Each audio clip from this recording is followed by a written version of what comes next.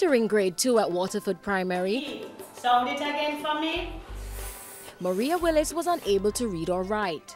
Because I'm a specialist here, at the beginning of each school year, my assignment was to assess students who are having difficulties.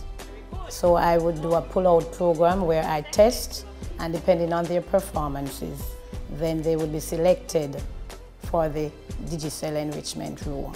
In 2009, Waterford Primary was the recipient of an Enrichment Centre through a partnership with the Digicel Foundation and the Ministry of Education.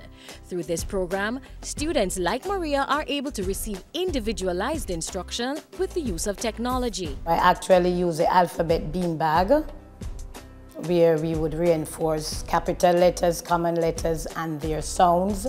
Eventually, we will use the Safari laptops. The computers are very important because you can always go on the internet to access activities to reinforce what you are teaching.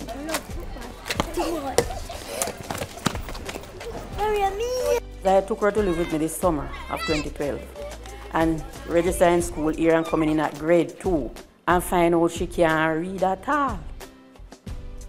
You see, I'm within 1 year.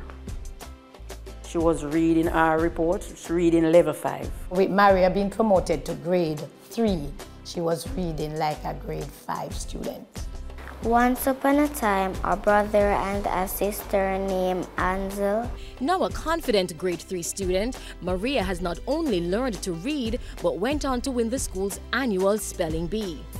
In May, I see she bring a little note from Mrs. Myers that she was entering to Spelling Bee.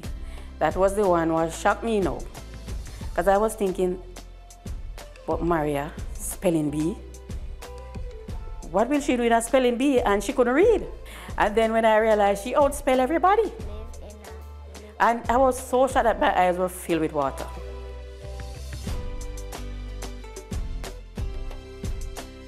Ansel grabbed Gretel and they start to run. What I would say to students who really are having challenges now is do not be afraid to tackle any task that is given to you and seek help where it's needed.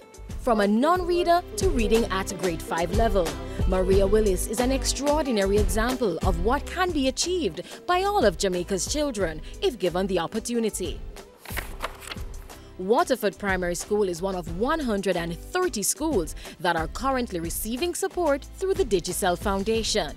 If you know a school that is in need of a literacy intervention, please contact the Digicel Foundation at www.digiceljamaicafoundation.org.